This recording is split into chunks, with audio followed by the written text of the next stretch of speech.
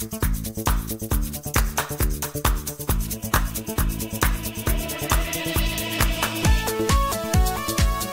hello friends.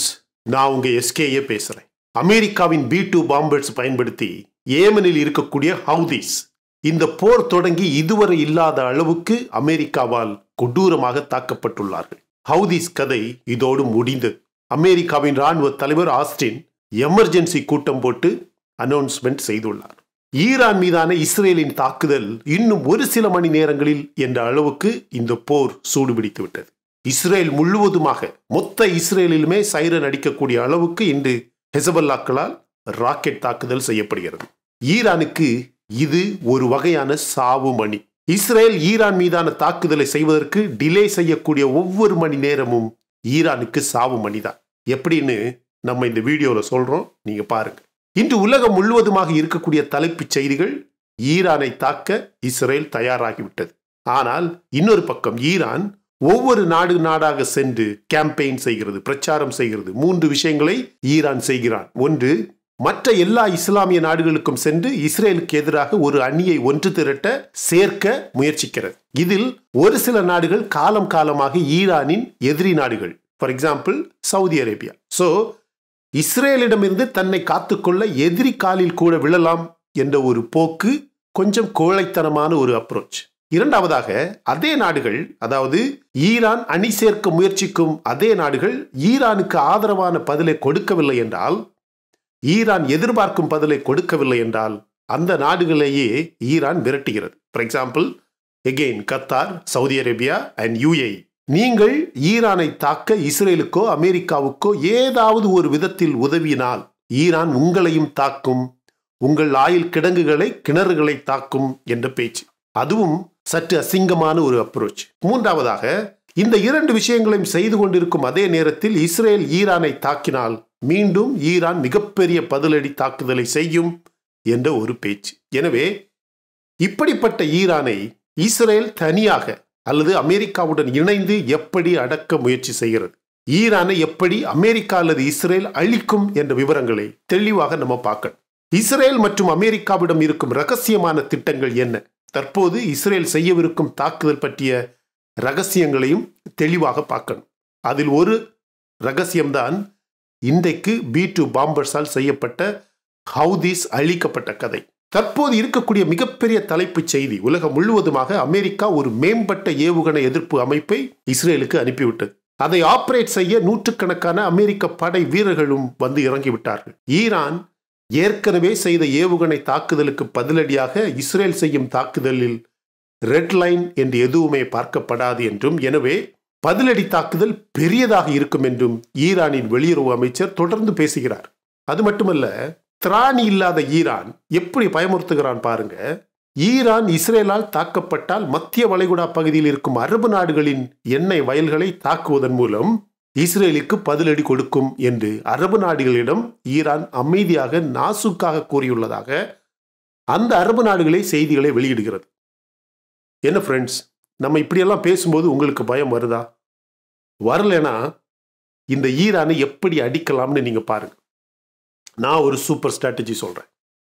இப்படி செஞ்சா எப்படி ஈரான் நாட்டில் இருக்கக்கூடிய அராஜக ஆட்சியை, அந்த ஒரு தீவிரவாத ரெஜிமையே மாற்றக்கூடிய விதத்தில் அமெரிக்காவின் உளவு அமைப்பின் தலைவரும் இஸ்ரேல் நாட்டின் உளவு அமைப்பின் தலைவருமாக ரகசியமாக ஈரானின் உளவு அமைப்பின் தலைவரை, அது இருக்கா என்னன்னு தெரியல, பட் ஈரானின் உளவு அமைப்பின் தலைவரை கத்தார் அல்லது சவுதி போன்ற ஏதாவது ஒரு நாட்டில் அழைத்து, ஏய் இங்க பார், உங்க நாடு எப்படி என்ன கொடுமையான நிலைமையில் இருக்குன்னு நாங்க உனக்கு சொல்றோம் கேளு. You are இன்ஃபில்ட்ரேட்டட், you are exposed and you are isolated. தமிழ்ல சொல்றேன். அதாவது உன்னுடைய நாடு, அதாவது நீங்கள் ஊடுருவப்பட்டுள்ளீர்கள், அம்பலப்படுத்தப்பட்டுள்ளீர்கள் மற்றும் தனிமைப்படுத்தப்பட்டுள்ளீர்கள். ஓகே, ஊடுருவலா என்ற கேள்வி கண்டிப்பாக வரும். எப்படி அப்படின்ற கேள்வி வரும். இன்று உலக அளவில் ஈரானை பற்றி இருக்கக்கூடிய மிகப்பெரிய ஒரு காமெடி, ஒரு நகைச்சுவை என்னவென்றால், உங்கள் சுப்ரீம் லீடர் கமீனி தலைமறைவாக இருக்கிறார். ஆனால் அவர் எங்க இருக்கிறார் என்பது இஸ்ரேலியர்களுக்கு நன்றாகவே தெளிவாக தெரியும் என்பதுதான் தற்போது உலகம் முழுவதுமாக இருக்கக்கூடிய மிகப்பெரிய காமெடி. உலகத்திலேயே மிகச்சிறந்த உளவுத்துறை எது என்று கேட்டால் அது இஸ்ரேலின் உளவுத்துறை தான். அது ஏனென்றால் இரண்டாம் உலகப் போரில் ஹிட்லருக்கு எதிராக உலகம் முழுவதுமாக உருவாக்கப்பட்ட ஒரு பெரிய உளவு அமைப்பு நெட்வொர்க் அது. அது இன்று வளர்ந்து ஒரு பெரிய ஆலமரமாக நிற்கிறது. எனவே உலகத்திலேயே மிகச்சிறந்த உளவுத்துறை இஸ்ரேலின் உளவுத்துறை தான். அப்படிப்பட்ட பெரிய உளவுத்துறை ஈரானின் தலைமையையும் ஹெசபுல்லாவையும் மிகவும் ஆழமாக ஊடுருவதற்கான ஒரே காரணம் என்னவென்றால், பல ஈரானிய மற்றும் லெபனானின் ஷியா இஸ்லாமியர்கள் இரண்டு பேருமே ஈரானின் ஆட்சியை மனதார வெறுக்கிறார்கள் மற்றும் இஸ்ரேலுக்காக உளவு பார்க்க தயாராக இருக்கிறார்கள். எனவே இன்று ஈரான் தலைவர்கள், கமாண்டர்ஸ், படை வீரர்கள் என உங்களுக்குள்ளேயே அல்லது ஹிஸ்புல்லாவுடன் பேசும்போதோ நீங்கள் பேசக்கூடிய நபர் இஸ்ரேலுக்காக வேலை செய்கிறாரா அல்லது உங்களுக்காக வேலை செய்கிறாரா என்பது உங்களுக்கே தெரியாது. எனவே அந்த அளவில் யூ ஆர் இன்ஃபில்ட்ரேட்டட், அதாவது உங்கள் நாடு ஊடுருவப்பட்டுள்ளது. Okay, how is Iran exposed? Iran எப்படி அம்பலப்படுத்தப்பட்டுள்ளது? ஈரான் ஆகிய நீங்கள் ஏப்ரல் மாதம் தொடங்கி இதுவரை இஸ்ரேல் மீது கிட்டத்தட்ட 500 ஏவுகணைகளை தாக்கியுள்ளீர்கள். ஆனால் ஒரு இஸ்ரேலின் ஒரு சிங்கிள் மிலிட்டரி டார்கெட்டை கூட உங்களால் அழிக்க முடியவில்லை, அல்லது ஒரு இஸ்ரேலிய சோல்ஜரை கூட உங்களால் கொல்ல முடியவில்லை. ஆனால் அதே இஸ்ரேல் ஏப்ரல் 19ஆம் தேதி அன்று ஈரான் மீது இஸ்ரேல் செய்த ஒரே ஒரு ஏர் ஸ்ட்ரைக், வான்வழி தாக்குதல், இஸ்ஃபஹானில் இருக்கக்கூடிய 8 ஷெகாரி ஏர்பேஸில் உள்ள மிக முக்கியமான ஒரு S-300 ஏர் டிஃபென்ஸ் சிஸ்டம் மொத்தமாக அழிக்கப்பட்டது என்பதை சொல்ல வேண்டிய தேவையே இல்லை. அந்த தாக்குதலை இஸ்ரேல் எப்படி செய்தது தெரியுமா? பியாண்ட் விஷுவல் ரேஞ்ச் உயரத்தில் அதிகமான ட்ரோன் அமைப்புகளை நிறுத்தி மிகவும் நுணுக்கமான ஸ்டெல்த் டெக்னாலஜி, திருட்டுத்தனமான தொழில்நுட்பம் கொண்ட ஒரு போர் விமானத்தில் இருந்து ஒரே ஒரு ஏவுகணை கொண்டு தாக்கப்பட்டு அந்த S-300 அழிக்கப்பட்டது. ஆனால் அந்த விஷயம் நடந்தது ஈரானுக்கு தெரியவே தெரியாது. ஸோ ஆயுதம், தற்காப்பு என்று வரும்போது you are naked, you are completely exposed. Okay, இறுதியாக you are isolated. நீங்கள் எப்படி தனிமைப்படுத்தப்பட்டுள்ளீர்கள் அப்படிங்கிறது. உங்கள் ஹமாஸை இஸ்ரேல் அழித்து விட்டது. உங்கள் ஹெசபல்லா படைகளை இஸ்ரேல் மிக மோசமாக சேதப்படுத்தி விட்டது. ஈரான் நாட்டின் பில்லியன் கணக்கான டாலர்கள் இவர்களுக்காக முதலீடு செய்துள்ளது ஈரான். எனவே ஈரானின் அணுசக்தி நிலையங்கள் மீதான இஸ்ரேலிய தாக்குதலுக்கு எதிராக ஈரானின் தாக்குதல் அவ்வளவு பாதுகாப்பாக சக்தி உள்ளதாக இருக்காது. ஏமனில் உள்ள ஹவுதி தீவிரவாதிகளை கொஞ்ச நாட்களாகவே காணோம். இன்னைக்கு சரமாரியாக தாக்கி அழிக்கப்பட்டுள்ளார்கள். ஏனென்றால் அமெரிக்காவும் பிரிட்டனும் அவர்களை தினசரி அடித்து காலி செய்கிறார்கள். இன்று ஏமனில் ஹவுதிக்கு சொந்தமான 5 முக்கியமான மிகப்பெரிய ஆயுத கிடங்குகள், உலகிலேயே மிக சக்தி வாய்ந்த B-2 ஸ்டெல்த் பாம்பர் போர் விமானம் பயன்படுத்தி அமெரிக்கா தாக்கி அழித்துள்ளது. தீப்பிழம்பு இன்னும் கூட அணையவில்லை. தினசரி அடித்து காலி செய்கிறார்கள். சிரியாவின் ஜனாதிபதி பஷர் அல் அசாத் ஈரானின் மேல சரியான வெறுப்பில் இருக்கிறார். ஈரானை எப்படியாவது சிரியாவில் இருந்து விரட்ட வேண்டும் என்று சிரியாவின் ஜனாதிபதி பஷர் அல் அசாத் படாத பாடுபடுகிறார். அதைத்தான் அவர் விரும்புகிறார். மற்ற அரபு நாடுகளும் இப்போது ஈரானிடமிருந்து இந்த அசாத்தை அட்ராக்ட் செய்து பிரிக்க அவர்களால் முடிந்த அனைத்தையும் செய்கிறார்கள். ஈராக்கில் இருக்கக்கூடிய முக்தாதா அல் சதர் தலைமையிலான முக்கியமான ஒரு ஈராக்கிய ஷியா கட்சி ஈரானின் தலைவர்களையும் ஆட்சியையும் ஈராக்கிலிருந்து விரட்டி அடிக்க முயற்சி செய்கிறது. அமெரிக்காவுக்கு பிறகு ஈராக்கின் மொத்த எண்ணெய் வியாபாரத்தை அதிகமாக திருடியது ஈரான் தான். அது மட்டுமல்ல, இஸ்ரேலுடனான ஈரானின் போரில் ஈராக்கையும் ஈராக்கின் பினாமிகளையும் போரில் இழுத்து விட்டதற்காக அந்த கட்சி ஈரானை மொத்தமாக வெறுக்கிறது. அரபு உலகம் முழுவதும் வெளியில் சொல்லாத விஷயம் ஈரானின் ஆட்சி எவ்வளவு கொடுமையானது என்பது. தற்போது ரஷ்யாவின் ஆயுதங்கள் ஈரானுக்கு அனுப்பப்படுகிறது. ஆனால் ரஷ்ய அதிபர் புட்டின் கூட ஈரான் அணுகுண்டு தயாராக்குவதை, ஈரானிடம் அணு ஆயுதம் இருப்பதை கண்டிப்பாக பார்க்க விரும்பவில்லை. புட்டின் எப்போதுமே தன்னுடைய நாட்டின் தெற்கு பக்கத்தில் ஒரு பைத்தியக்கார தலைவன் இருக்கும் நாட்டில் அணு ஆயுதத்தை அனுமதிக்கும் அளவுக்கு புட்டின் உலக அரசியல் தெரியாத ஜஸ்டின் ட்ரூடோ கிடையாது. எனவே இந்த 2 உளவு அதிகாரிகளுமே ஈரானிடம் சொல்ல வேண்டியது, இது ஈரானுக்கு கிடைக்கக்கூடிய கடைசி வாய்ப்பு, ஒரு உண்மையான தருணம். This is a moment of truth for Iran.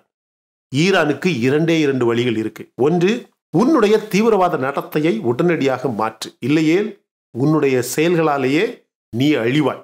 தன் வினை தன்னை அழிக்கும். உன்னுடைய நடத்தையை மாற்று என்று சொல்லும்போது ஒபாமா காலத்தில், பிரசிடென்ட் காலத்தில் செய்யப்பட்ட அணுசக்தி ஒப்பந்தம் மாதிரி கிடையாது. இது வேற. ஏன்னா அந்த நேரம் அமெரிக்கா செய்தது மிகப்பெரிய ஒரு தவறு. இஸ்ரேலுக்காகவும் மற்ற அரபு நாடுகளுக்காகவும் அந்த நேரம் ஏற்கனவே ஈரான் செய்து கொண்டிருந்த தீவிரவாத தாக்குதல்களை பற்றி கவலைப்படாமல் ஈரானால் பயன்படுத்த முடியாத அணு ஆயுதத்தை தயார் செய்து விடுமோ என்று அமெரிக்கா கவலைப்பட்டதுதான் மிகப்பெரிய தவறு. அந்த நேரத்தில் தான் லெபனான், காசா, சிரியா, ஏமன் மற்றும் ஈராக்கில் ஈரான் லாங் ரேஞ்ச் மிசைல்ஸ், ராக்கெட்டுகள் என பல பில்லியன் டாலர் ஆயுதங்களை குவித்து பல தீவிரவாத குழுக்களுக்கு பயிற்சி கொடுத்து ஹெசபல்லா போன்ற தீவிரவாதிகளை கொசுக்கள் போல அதிக எண்ணிக்கையில் வளர்த்து அந்த நாடுகளின் உள்ளிருந்து அந்த நாடுகளையும் முடக்கி பல பினாமி தீவிரவாத குழுக்களை உருவாக்கி இஸ்ரேலுக்கும் மற்ற அரபு நாடுகளுக்கும் எதிராக அவர்களை அச்சுறுத்தும் வகையில் எல்லா தீவிரவாத செயல்களையும் ஈரான் செய்தது. இன்று இந்த அரபு நாடுகள் எல்லாமே அவர்கள் முன்னேற்றத்தை பார்த்து கொண்டிருக்கிறார்கள். ஆனால் இன்று மிட் ஈஸ்டில் தீவிரவாதத்தை வளர்க்கும் ஒரே ஒரு நாடு ஈரான் மட்டுமே, அது நீதான். எனவே அமெரிக்காவும் இஸ்ரேலும் இனிமேல் அந்த விளையாட்டை விளையாடப் போவதில்லை. அந்த தவறை, ஒபாமா காலத்தில் செய்த தவறை இன்னும் செய்யப்போவதில்லை.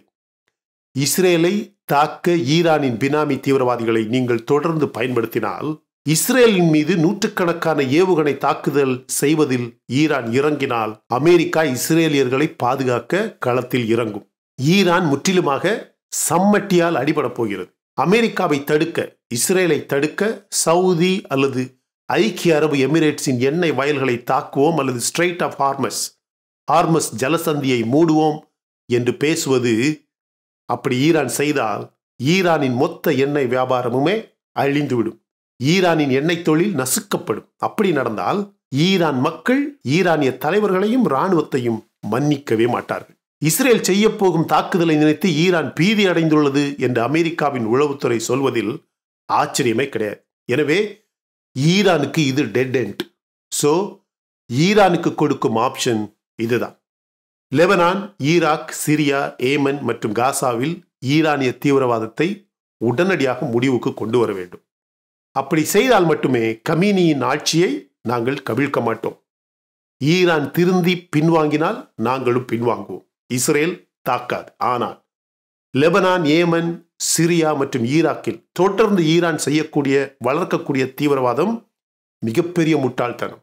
அதனால் அங்கு இருக்கக்கூடிய மக்கள் அனைவருமே போராடியே இறக்கிறார்கள். ஆனால் அதே நேரத்தில் நீங்கள் ஈரானில் இருந்து கொண்டு பாதுகாப்பாக அவர்களின் சாவை பார்த்து உற்சாகமாக இருக்கிறீர்கள். அது இப்போதே நிறுத்தப்பட வேண்டும். இது உங்களுக்கு ஒரு தோல்வி போல தோன்றலாம், அசிங்கமாக இருக்கலாம். ஆனால் அது உங்கள் நாட்டை காப்பாற்றும். ஈராக்கில் உள்ள தீவிரவாதிகள், ஹிஸ்புல்லாக்கள், ஹவுத்திகள் மற்றும் பல ஷியா இஸ்லாமியர்களுக்கு ஆயுதம் கொடுப்பது அதோடு முடியும். அதோடு முடிக்கணும். தற்போது இருக்கக்கூடிய ஆயுதங்களை இஸ்ரேலும் அமெரிக்காவும் அழிக்கும். இதை ஈரான் செய்தால் மட்டுமே இஸ்ரேல் தெற்கு லெபனான் மற்றும் காசாவில் இருந்து வெளிவரும். அப்படி நடந்தால் மட்டுமே ஈரானை இஸ்ரேலிடமிருந்து காப்பாற்ற முடியும். இல்லை என்றால் நீ தனியாகவே மடியக்கூடிய சூழல் வரும். அணுசக்தி தயாரிப்பதை நிறுத்த வேண்டும். உனது பினாமிகளுக்கு ஆயிரக்கணக்கான ராக்கெட்டுகள் கொடுப்பதை நிறுத்த வேண்டும். இல்லையேல் இன்று ஏமனில் ஹவுதிக்கு நடந்தது போலவே மலைகளையும் நகர்த்தக்கூடிய பங்கர் பஸ்டர் பாம்ஸ், 30,000 பவுண்ட் பங்கர் பஸ்டர் பாம்ப் இஸ்ரேலுக்கு அமெரிக்கா கொடுக்கும். B2 ஸ்டெல்த் டெக்னாலஜி இருக்கக்கூடிய குண்டுவீச்சு விமானத்தையும் கொடுக்கும். உன்னிடம் இருக்கும் எல்லா ஆயுதங்களையும் அழிக்க தேவையான எல்லா ஆயுதங்களையும் அமெரிக்கா இஸ்ரேலுக்கு கொடுக்கும். கமீனி ஈரானை டெவலப் செய்து ஆட்சியில் இருப்பதை விட இஸ்ரேலை அழிப்பதையே ஒரு காரணமாக காட்டி ஈரானில் ஆட்சியில் இருக்க முயற்சி செய்கிறார். அதற்காக அழிவது காசா, லெபனான், ஏமன், சிரியா மற்றும் ஈராக். இஸ்ரேலின் உளவுத்துறை நினைத்தால் கமீனியை இன்று இரவு, நம்ம பேசிக்கிட்டு இருக்கக்கூடிய இன்று இரவு காலி செய்ய முடியும், கொல்ல முடியும். அது அமெரிக்காவுக்கும் ரொம்ப நல்லது, ரொம்பவும் நல்லது. அப்படித்தான் நஸ்ரல்லாவும் ஹானியவும் காலி. எனவே ஈரானின் நடத்தையை மாற்ற வேண்டும். ஆட்சி மாற்றம்தான் ஈரானிய மக்களுக்கு தேவை. ஆனால் இஸ்ரேலும் அவர்களது அரசியல் கூட்டத்தில் ஒரு சில மாற்றங்களை செய்யும். பாலஸ்தீனிய தலைவர்களும் அறிவுடன் செயல்பட வேண்டும். இஸ்ரேல் சவுதி நார்மலைசேஷன், நல்ல உறவு நடக்கும்.